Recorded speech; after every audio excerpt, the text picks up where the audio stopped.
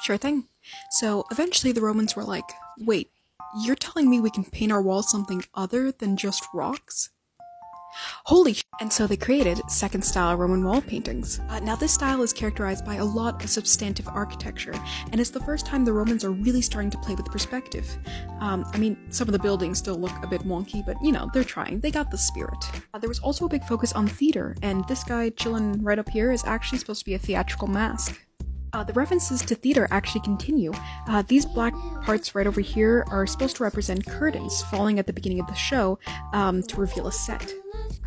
Also, quick fun fact, the way the pediment is actually broken over here to reveal the temple behind it was really radical. The Greeks would never do something like this, so the Romans were just, you know, they were just a bit rebellious. So in short, the second style Roman wall paintings were supposed to act like a window that transported the viewer into a new fantastical world.